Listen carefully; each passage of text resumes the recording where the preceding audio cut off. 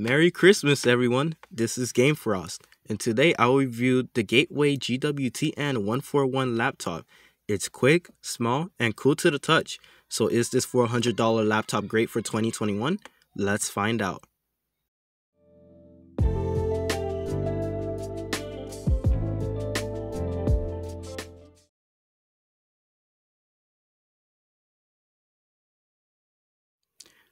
Gateway was a very popular PC company back in the late 90s to early 2000s. After the company went bankrupt, Acer acquired it in 2007. Now, Gateway is alive again but under Acer's management. This Gateway laptop is not built by Acer but a Chinese company who call themselves GPU Company. I am not kidding. This is shown in the BIOS and Windows itself. Now, Gateway is basically an exclusivity in Walmart, so you may see a lot of Gateway laptops on their shelves. Okay, enough of the history. It's time to know what's included in the box. Inside, we get the 14.1-inch laptop, a charger, and a THX card with a manual. The laptop size is the following. Its height is 8.75 inches, length is 13.1 inches, and the width is 0.75 inches, and has a 1080p LCD IPS display, so picture quality shouldn't be a problem. The I/O of the laptop has a lot of options. It has one Type-C port, two USB 3.0 ports, one micro SD slot, one headphone port, which is pretty good as newer laptops ditch this feature, a charging port, an HDMI port, a SAD 1.0 MP camera, built-in stereo speakers, and a Kensington lock. So far, the I/O on this laptop is pretty good. Now for the best part, the internals. The CPU that powers the whole laptop is an i5-1135G7 processor that has a base clock of 2.4 GHz and a boost clock of 4.2 GHz at 28 watts. It has a 16 gigs of LPDDR4 memory clocked in at 3200 megatransfers. For storage, it has 512 gigs stored in an M.2 drive rated at SATA 3. I'm not sure if NVMe works on this laptop, but there is an NVMe option included in the BIOS. The GPU itself is an 80EU Iris Xe graphics that is paired with the 1135G7. It is a capable iGPU, but Vega from AMD is still better in terms of performance. The battery itself is capable, lasting up to 10 hours of use if you are not gaming or using light software. Turning this laptop on, we are greeted with the Gateway splash screen. To enter the BIOS, you must hit the delete key once or twice to get in. This BIOS is very extensive, ranging from CPU configuration to overclocking. It has everything. Keep in mind that the overclocking tab does not work at all. Just enabling it breaks the entire laptop. To bring it back, you must open the laptop's casing and unplug the battery. Then plug in the AC adapter to the laptop and power it on. After a few seconds, the splash screen should come back. Turn off the laptop and replug the battery connector back to the motherboard. The only thing I changed in the laptop is the CPU's TDP settings. So I set the PL1 and PL2 to 28 watts. So when gaming, the CPU can turbo and the GPU can utilize the game at full speed with the cost of battery life. After the laptop's main Windows 10 setup, I then updated the laptop and upgraded to Windows 11 immediately. And so far the experience has been smooth sailing. Programs were snappy and the battery life was excellent. Now for the fun part, benchmarking. What's included in this benchmark are games, emulation, and general use, meaning web browsing, playing YouTube videos, etc. For games, I haven't downloaded much because of my slow internet and storage concerns, but I have Minecraft and Roblox.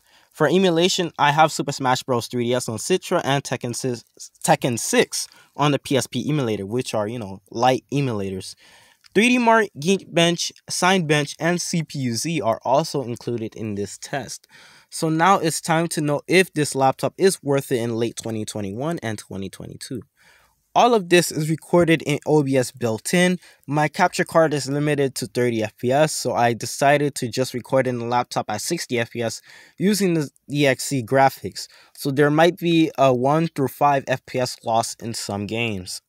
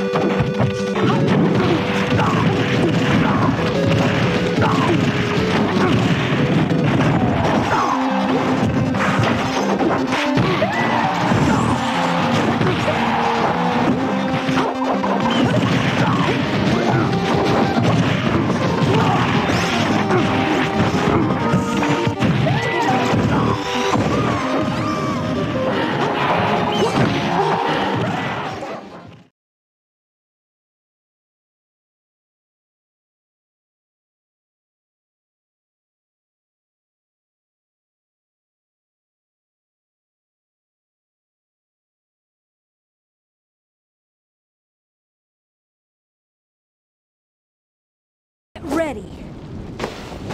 Round 1. Fight!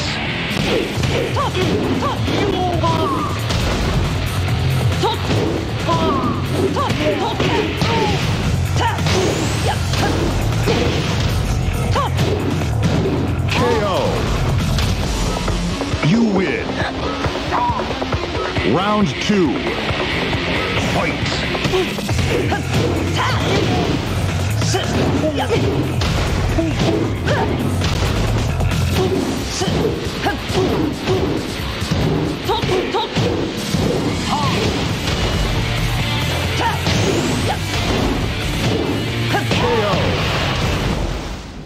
You win!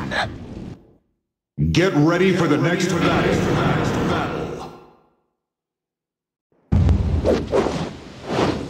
Round 1. Fight!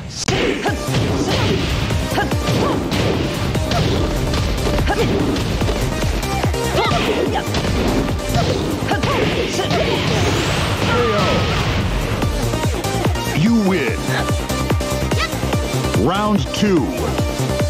Fight!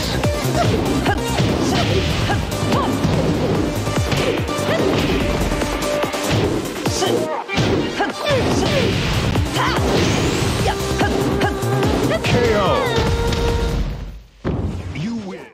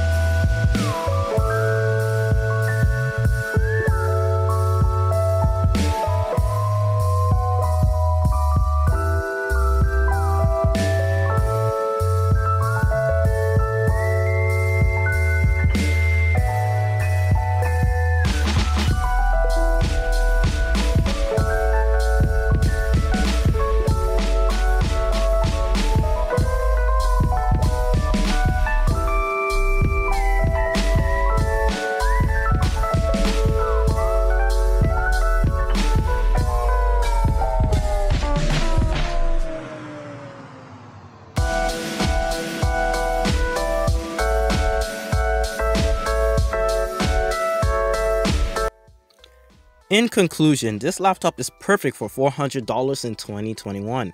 I can't believe how good it runs on various types of software including emulation. I know that the two emulators are light, but given how Smash Bros 3DS is kind of intensive, in some scenarios it still stabilizes at near 60 FPS. Even if the laptop is exclusive in Walmart, it packs a punch in terms of price to performance. Thank you guys so much for watching this holiday review video. If you want to see a better review video about this laptop, I suggest you watch ETA Prime's video of this laptop. Anyways, I hope you all have a great Christmas and have a happy new year. Oh, and if we can get up to 800 subs before the end of 2021, that will be greatly appreciated. We are nearly reaching our goal, So from the bottom of my heart, thank you. Bye everyone, and I will catch you all next year.